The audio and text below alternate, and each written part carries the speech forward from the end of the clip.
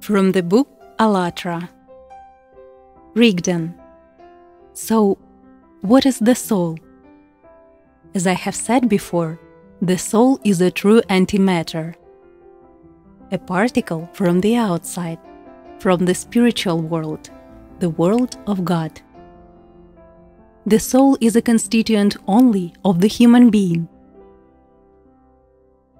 It is his main potential, a portal and a direct connection of each person with the spiritual world. It is not present in plants or animals or any other matter, including intelligent matter. The soul enters the emergent energy structure of the human being on the 8th day after the birth of the physical body, of a newborn baby. If we take the structure of the physical body, then the approximate location of the soul is in the area of the solar plexus. That is the actual center of a human. Yet the soul is neither the solar plexus, nor the heart, nor any other physical organ or system, including the brain, the mind, consciousness, thinking, intellect, or mental abilities. Everything mentioned above is neither a product nor a characteristic of the soul. All this applies to the material world.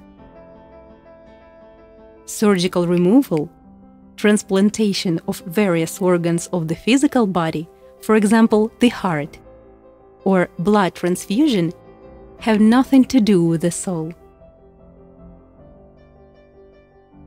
I emphasize that it is located in the energy structure of the human being and not in the physical part of this structure. Each human being has one soul. It is single and indivisible. There is no difference between the soul of a man or a woman.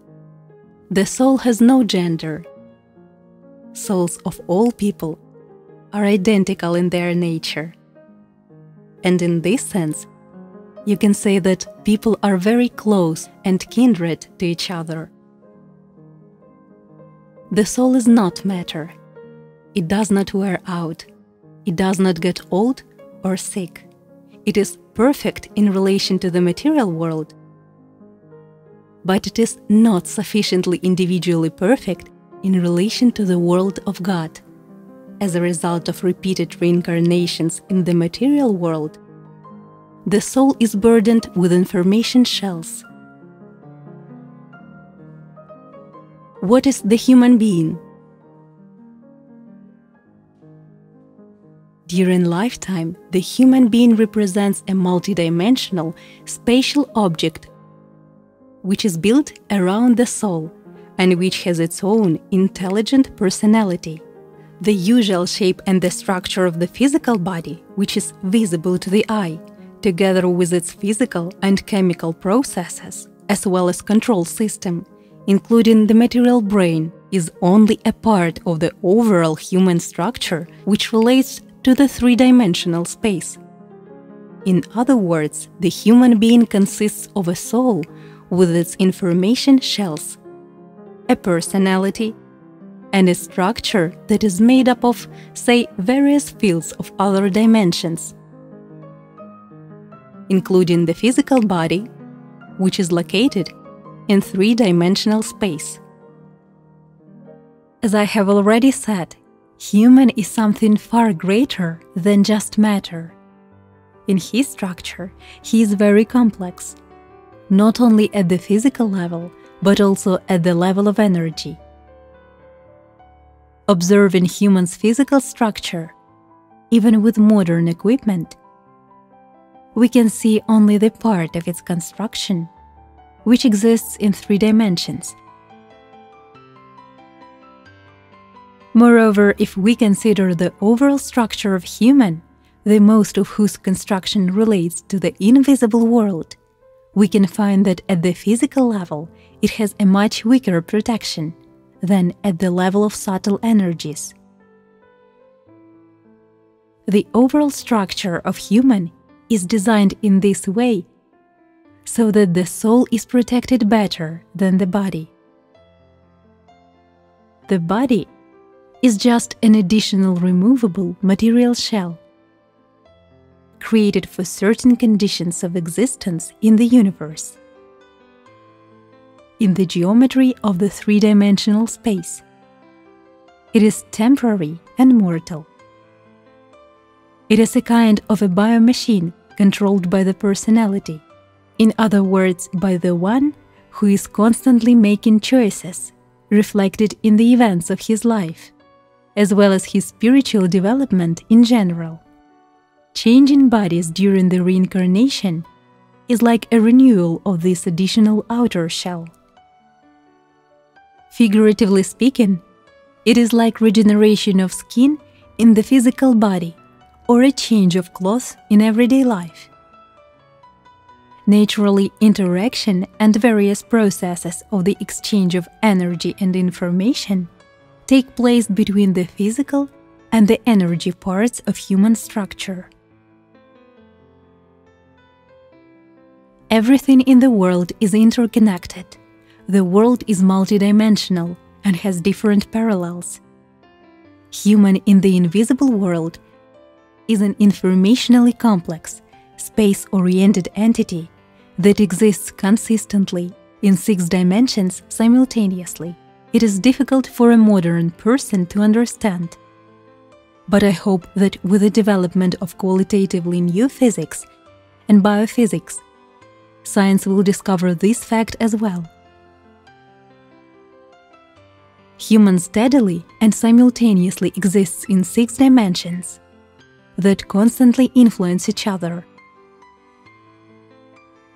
But a human has a chance during his life to unite his personality with the soul, to gain spiritual maturity and escape into the 7th dimension, nirvana, heaven.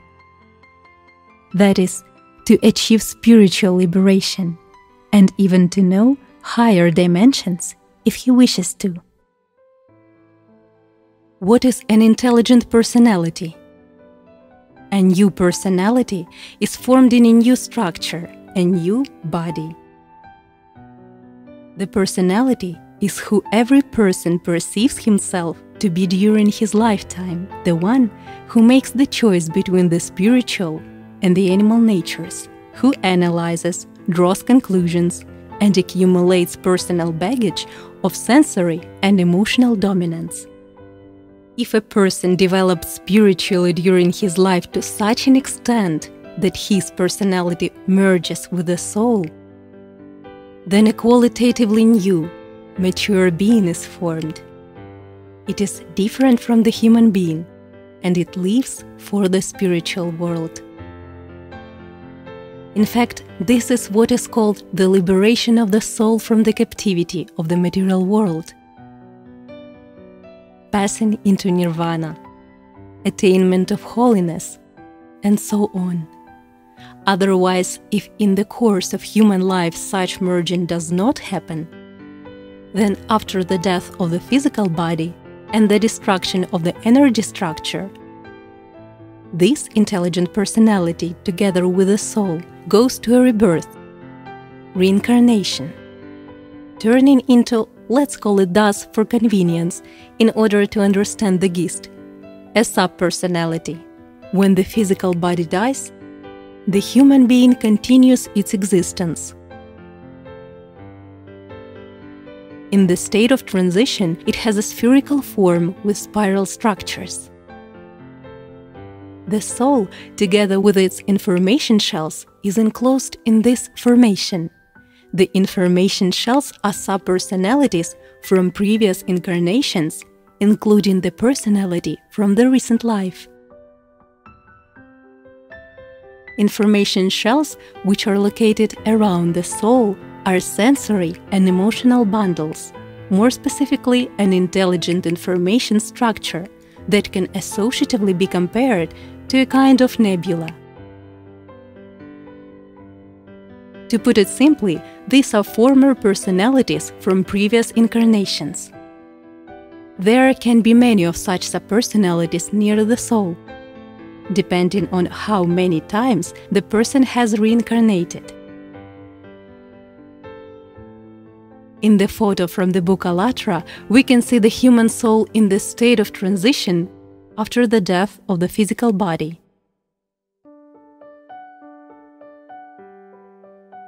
In the picture of the soul, you can clearly see the edge shell. It consists, when going deeper towards the sphere, of red color, the remainder of life energy, prana, as well as of yellow and whitish-yellow colors of other energies. The spherical form itself is sky blue with shades of light green. It has a distinctive spiral structure, which is twisted towards the center and which has rainbow hues and white specks.